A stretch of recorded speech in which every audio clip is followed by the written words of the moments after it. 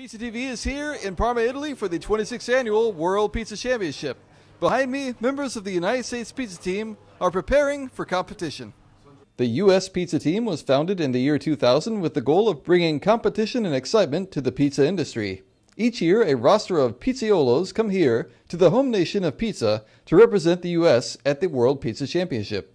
This year's team is made up of a mix of veterans and newcomers. I love the way the veterans are mentoring these guys.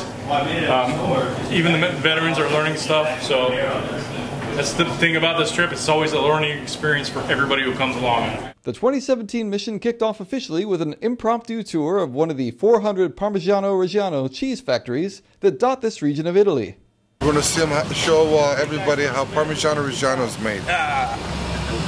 It's been great so far. You know, cheese factory today was amazing.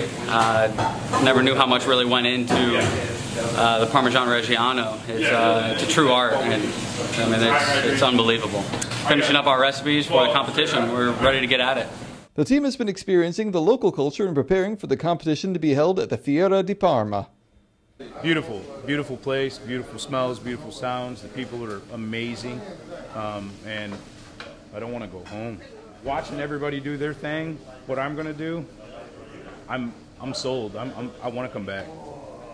I want to come back. I want to experience this again. It's an amazing experience.